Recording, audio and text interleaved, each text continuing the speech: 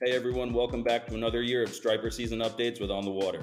I'm Matt Haeffner, and this is week one of our 14-week video series following the bite up and down the Striper coast. We'll talk to captains, shop owners, anglers, and more to give you the scoop on what's happening and where as striped bass migrate north over the next couple months. Last week, as water temperatures climbed into the low 50s around the Chesapeake Bay and Delaware River, we shared our first striper migration map of the year.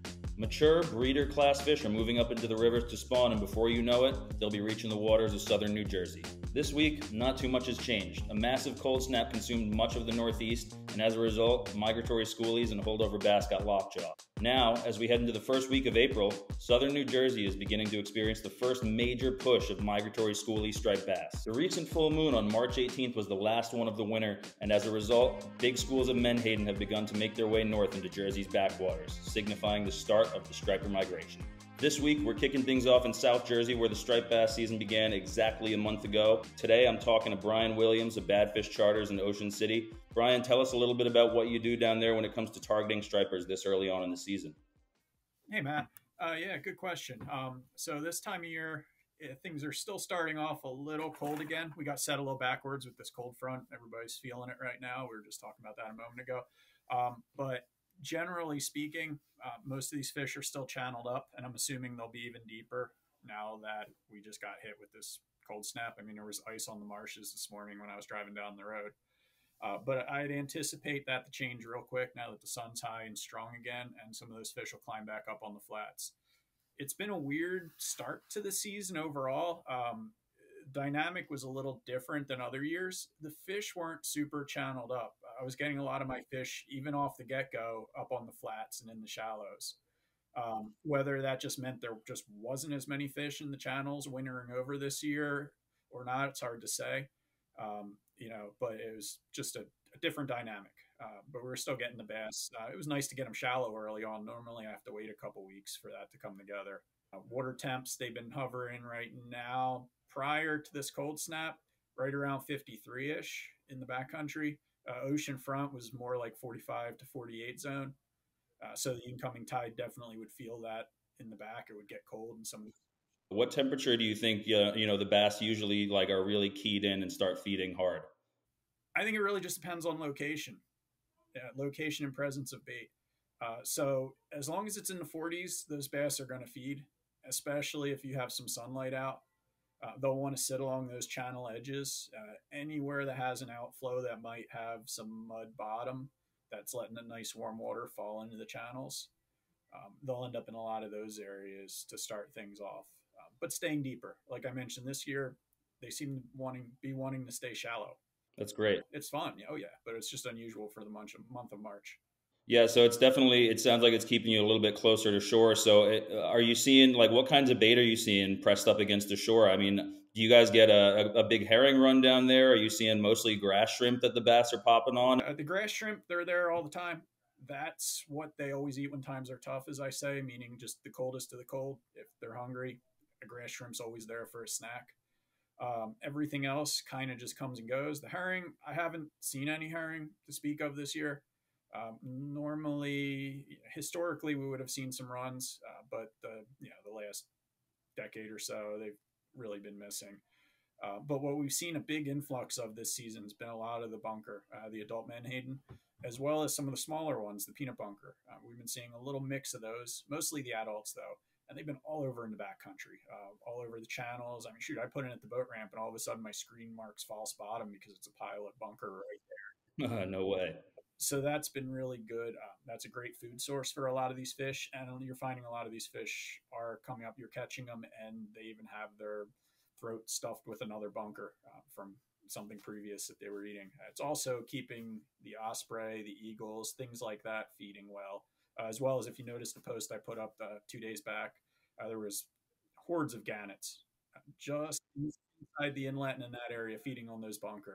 So, I mean, if they're feeding on adult-sized bunker, how does that impact what you're throwing? Are you throwing mostly plugs early on in the season, or are you trying to throw soft plastics and kind of jig them up? And I would imagine the water temperature has something to do with that as well. Not as much the plug game because, like I said, a lot of these fish are channeled up and they're a little deeper. It can be difficult to call them up. These aren't active feeds that you're pulling up to on these bunker schools. A lot of cases, the bunker are there, And then the bass are just in that vicinity shadowing them. You're not really pulling up on active feeds where they're pressing them into banks, things like that. Like you might see later on, or you might see when they get out in the ocean. I just think a lot of these bass are just taking advantage of so many bunker out there. Possibly, a couple bunker drop dead, lay on the bottom, and then they just come in and slurp them up. But it seems like there's just been a lot more bunker than usual this year. I mean, they're pushed all the way up miles up into the rivers to the freshwater line. Even you're spotting adult bunker schools up there, which is just great for the ecosystem.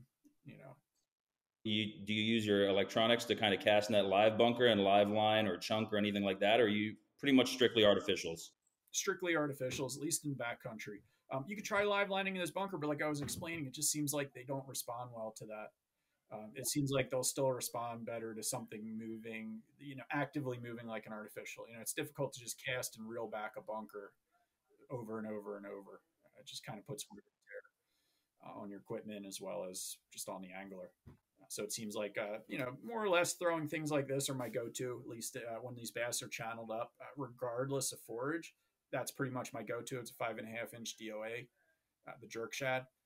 And it just seems to be good all around that they can't resist. Sometimes if I want a slightly wider profile, anything like that, this is the DOA bait buster. I'll usually throw this out there. Usually like this one's 3/4 ounce lead they have in this, and usually a 3/8 ounce is it. And I mean, I'll be fishing moving current down to like 20 feet of water. As long as you flip it up current and accommodate for that sink rate, you're able to get it down to the bottom and swing it in their strike zone.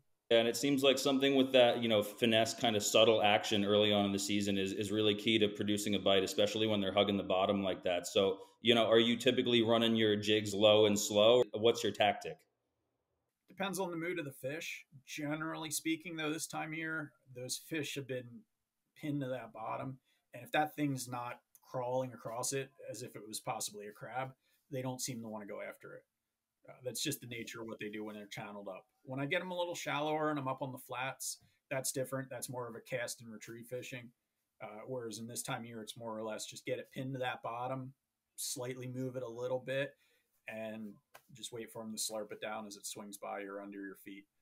Trolling motor is key to success with that in a lot of cases because you're able to anchor up right over top of the fish, hit the spot lock on the trolling motor, hold in place, and then if you fall off them or lose them, just start to meander around the area a little, see if you locate them again, or in those cases, maybe do a little cast and retrieve, just dump a lot of line out so it gets down near the bottom. A lot of these depths you're fishing could be anything from like 7 to 20 some odd feet of water. Are you looking for fish or are you looking for the bait itself and then, kind of fishing based off what you see in terms of bait? It's all about finding the fish. That bait, I mean, I could run miles of backcountry and see bait everywhere, and you watch that screen, there's just no predators under them. That's just the unfortunate nature of modern times. So is there any particular kind of structure you're looking for when you're targeting bass in the backwater? So, are you looking under bridges or are you looking, I know you said deep water in particular is usually where they're stacked up, but, they tend to cling to structure a lot of the time as well when they're stacked. So what exactly are you looking for? Well, a lot of that bottom that I'm working, they're all areas that used to have oyster bars and things like that historically. Now most of that's dead, but the shells still remain on the bottom. You still have hard bottom with a little bit of growth. I'm assuming some sea sponges, sea fans, things like that on that bottom. So that tends to attract them to those areas, as well as bridges. That's always an option. That bridge structure, that vertical structure, they always key in on that, as well as different lumps and contours in the bottom. That's key. It creates those little rip lines that we can see on the surface, as well as those current breaks near the bottom that they'll want to hang near.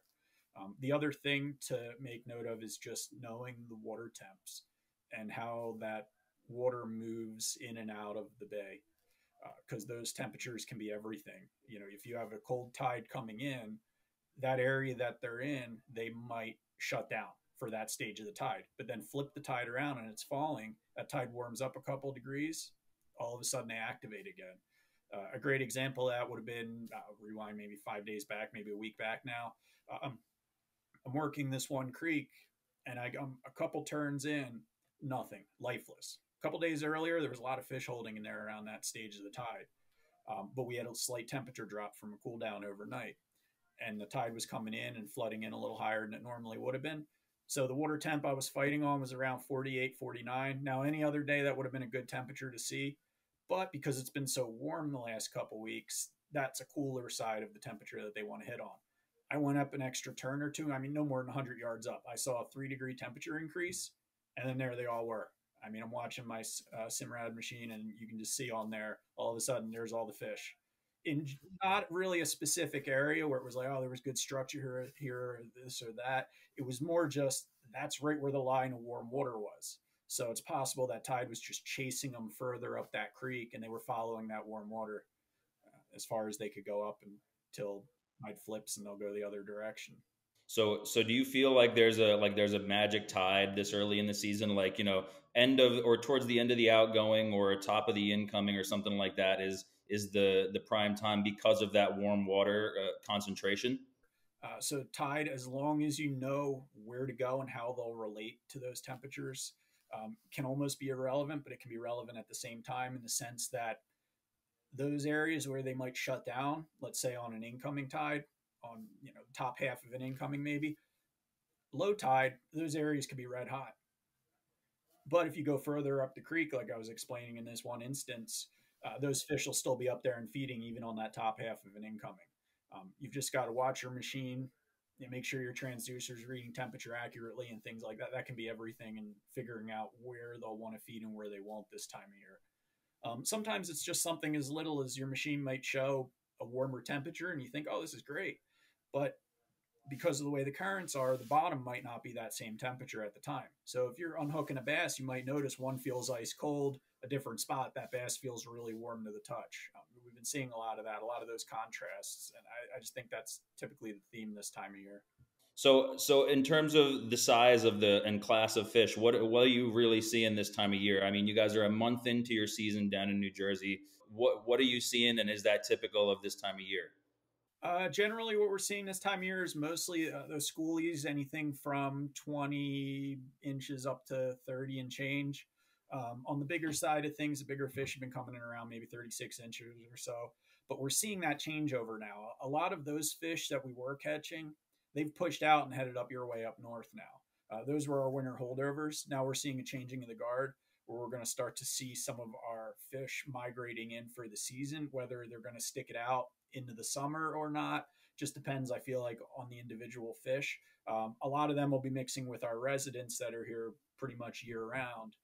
So I'm expecting a slight up in that size class. We'll see more of those females coming in, starting to prepare to spawn and heading up into the river systems up to the freshwater shortly, possibly after this cold snap even. So for people that are looking to maybe get on some real good bass fishing in the Ocean City or Atlantic City area this year, how can they book with you, and what can they expect when they go out on a charter with Captain Brian Williams?